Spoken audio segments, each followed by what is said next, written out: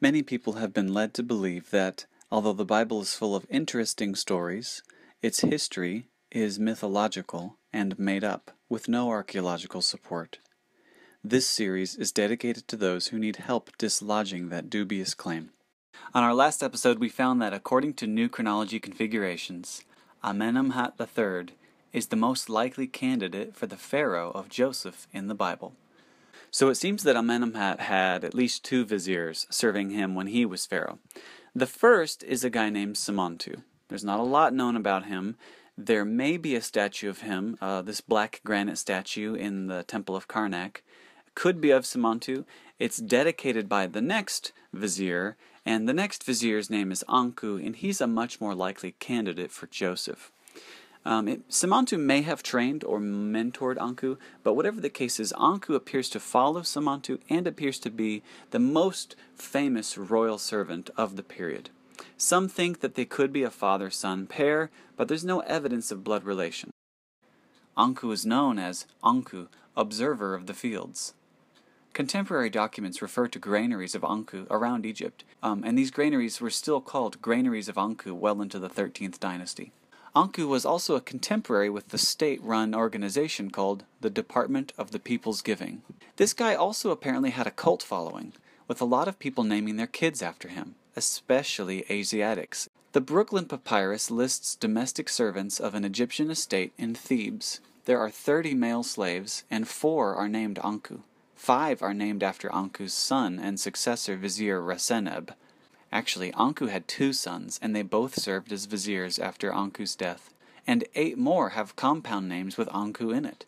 This papyrus dates to the reign of Pharaoh Sobekotep III, after both Anku's and his son's death, but not very long after.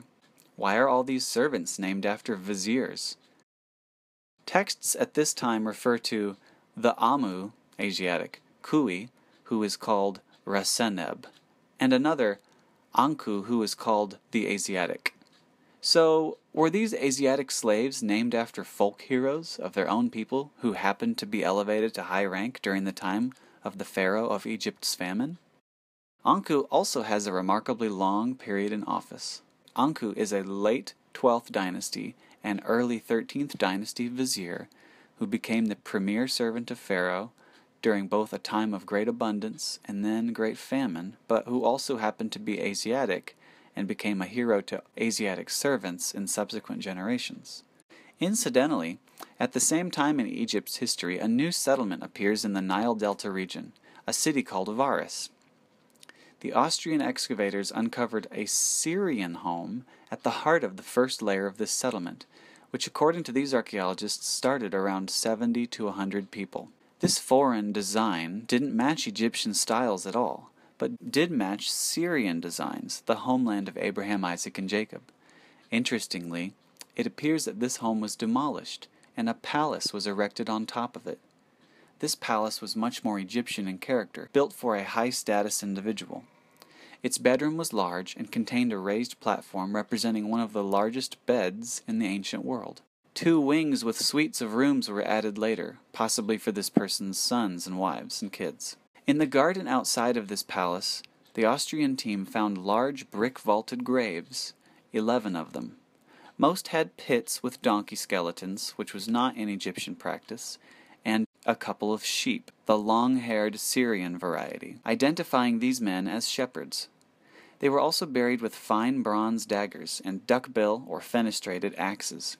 In addition to these 11 vaulted graves, there stood one other much more special tomb, making 12 total. This special grave, however, was a small pyramid. Only highly honored individuals like pharaohs and their wives got pyramids, but this guy wasn't a pharaoh, and he wasn't even Egyptian. But they found the remains of a larger-than-life statue of the deceased.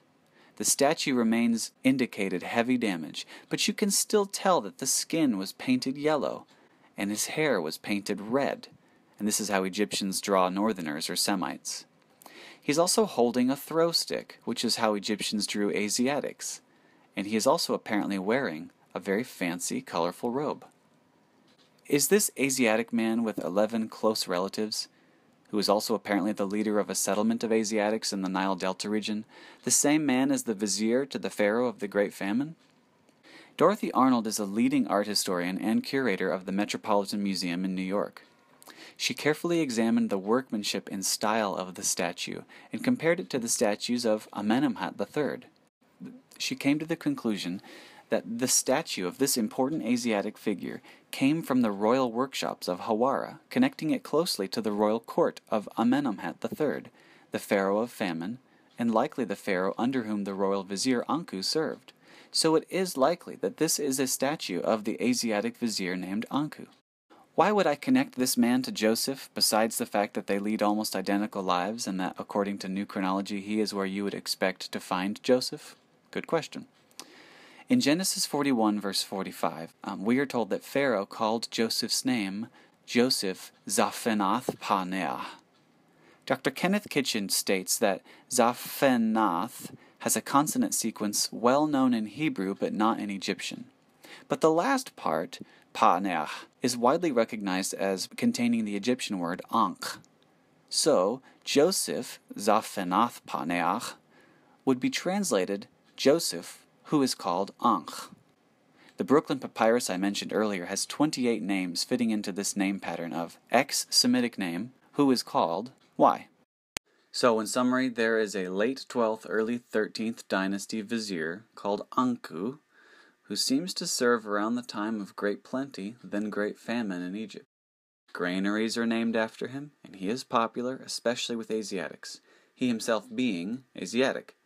At this same period, there is also a small settlement in northern Egypt in the Nile Delta of Asiatics from the Syria area. The Syrian house at the center of this 70 to 100 person settlement gets demolished, and an Egyptian-style palace is erected in its place. The occupants are not Egyptian, but are northerners.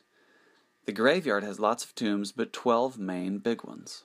One is a pyramid, and has a very important man with red hair and yellow skin and a throw stick. Is this man Anku? Experts seem to connect his statue with Amenemhat III, and thus making it likely that he and Anku are connected, possibly the same man. The Bible also describes a young Asiatic rising to power in Egypt at the time of great plenty, then great famine, who moves his family of about 70 members total into Goshen, and that he raises his family in Egypt as second to Pharaoh, and that Pharaoh called him Ankh. I'm not saying definitely this is definitely Joseph, but it would be hard to find a better candidate. I hope this was interesting and encouraging to you. But remember, the question is not, can we prove everything in the Bible? The question rather should be, where there is archaeological evidence, does it in fact support biblical witness or not? Thank you for watching.